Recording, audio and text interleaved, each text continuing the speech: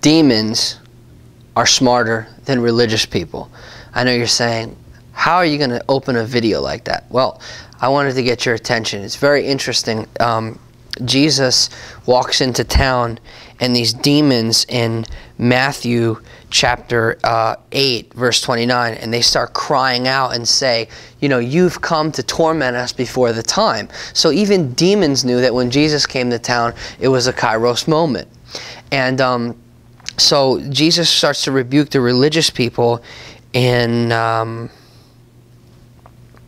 Luke 16, and he says, he just rebukes them. He says, you discern the time in the sky and all that stuff, but you don't discern the times. And the word there, times, is actually kairos. And so religious people are actually stupider than demons. It's crazy that a demon who can lie to a religious person, and when the religious person buys into the lie of the devil, the religious person actually becomes stupider than the demons.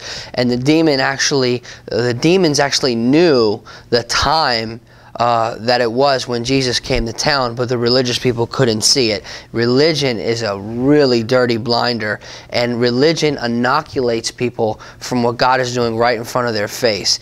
And I just wanted to say, I just thought that was interesting. I'd like to share it with you.